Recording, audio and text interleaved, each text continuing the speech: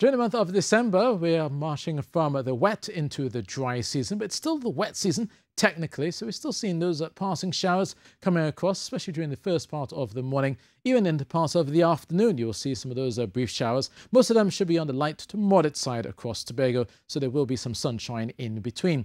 For Trinidad as well, looking for fair skies. Those brief showers should last less than half an hour if you do get caught in one of them, but elsewhere, you should be seeing just mostly sunny skies as you go through your day.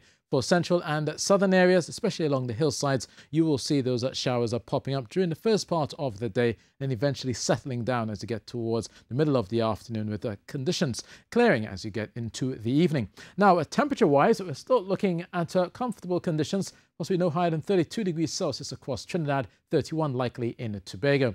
Now, heading offshore, we've been noticing those long-period northerly swells. They should begin to subside as you go through Wednesday, becoming more easterly and shortening to about 9 seconds by the end of the day. Still keeping up moderate choppy seas up to 2 meters through the Atlantic, with those easterly winds of 60 knots as you go through your Wednesday. And you do have a first quarter moon as well. Now, it seems as though at least through Thursday and Friday, occasional clouds and showers are still possible. But again, most of those showers should be on the light to moderate side. So that's your weather, and that's it from me.